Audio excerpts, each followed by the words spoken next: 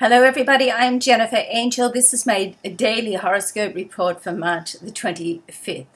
Okay, so the moon is still in Capricorn, so we covered that yesterday. Very get down to business type energy, but as I said yesterday, of course Capricorn is more logical and the moon is more emotional, so it gives you a chance to really try to combine the two. And when you're looking at certain situations that are happening in your life, particularly today, because there is a square between the moon and Mars.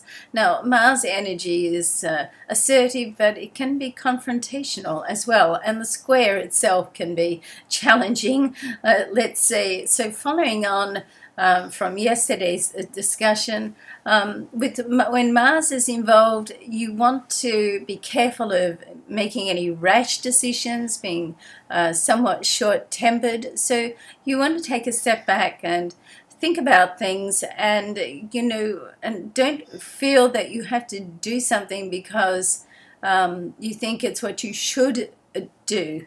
And with Mars, sometimes if you get locked into a corner and you think, well, okay, I got to do this, rather than I would love to do that. You see the difference in the linguistics there, the words. When you're in a situation where you've got to do it, that's when you can get upset and do things that are perhaps a little bit uncharacteristic of your personality and irrational. So try not to get caught up in that. Now, what's happening at the end of the day, 6:39 precisely, New York time, the moon is going to enter the next sign, which is Aquarius. So that's going to help to soften things by the end of the day. Of course, as I said, that's New York time, so you have to make that calculation around the world.